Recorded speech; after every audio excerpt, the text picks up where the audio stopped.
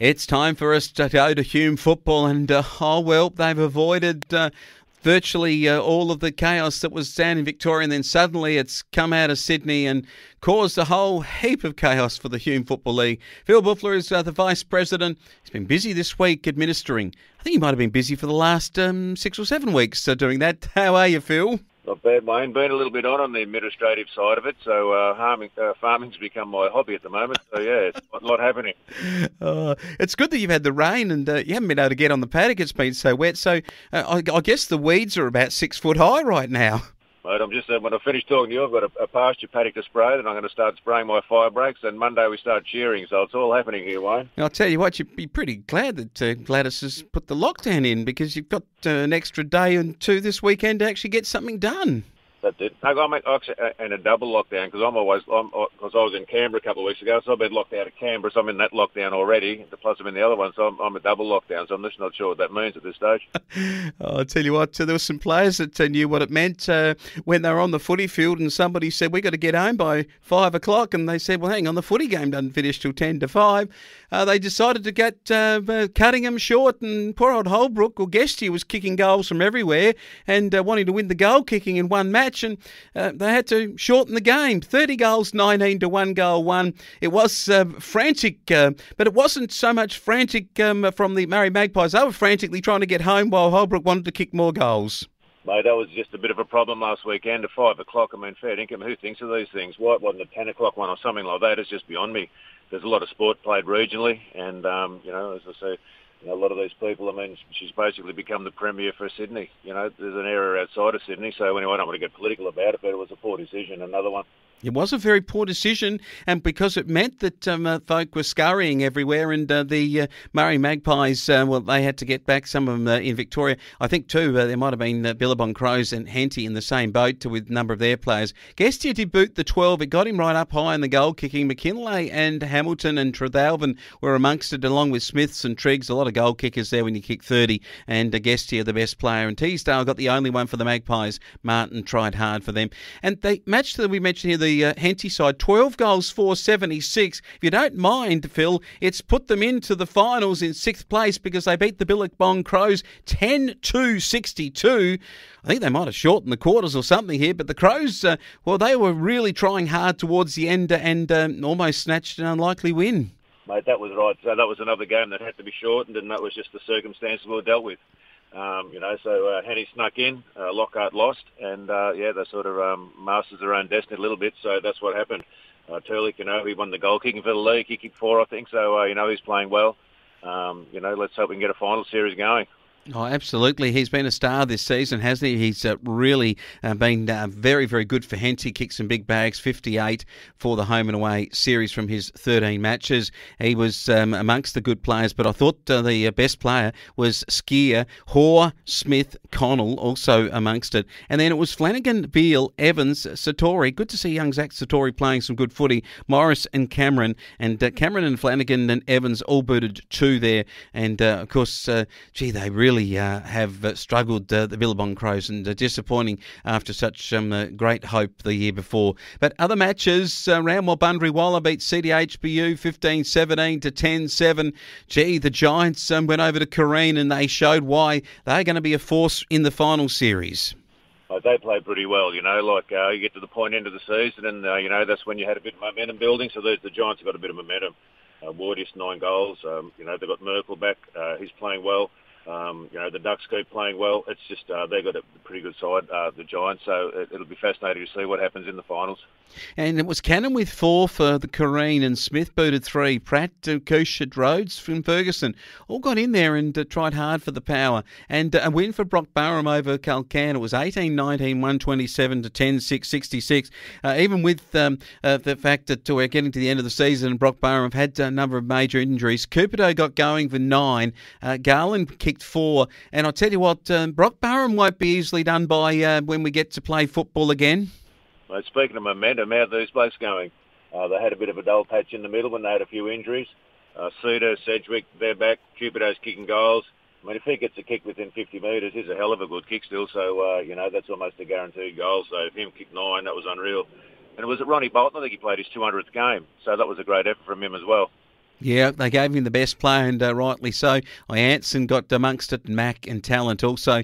And Chester with 5 and Pryor a couple, and Chester, Noble, Logue and Gould were very good players. A good write-up on that Logue this week in the paper.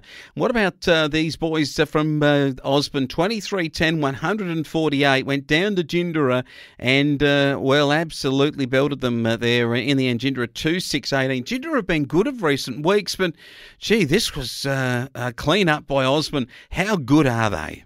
They're pretty good. I mean, talking about momentum, Osborne have got a swag of it. So, look, heading into the game, Ginger have been playing well, and I thought this would have been a little bit closer.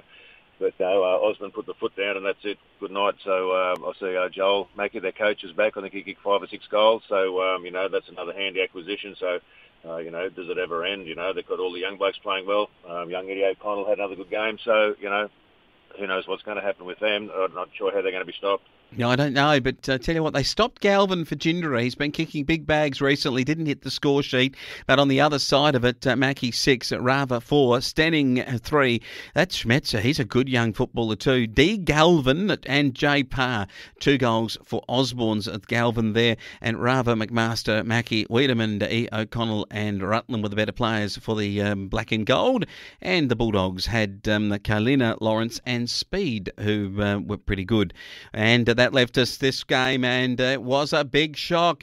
When you're a master of your own destiny, you've got to get the job done. And how long surprise down at the Urana Oval was Lockhart's home game there. And it might just have been that picking Urana wasn't the right venue for the D's, because how long have bit them? 10-18-78 to 7-10-52.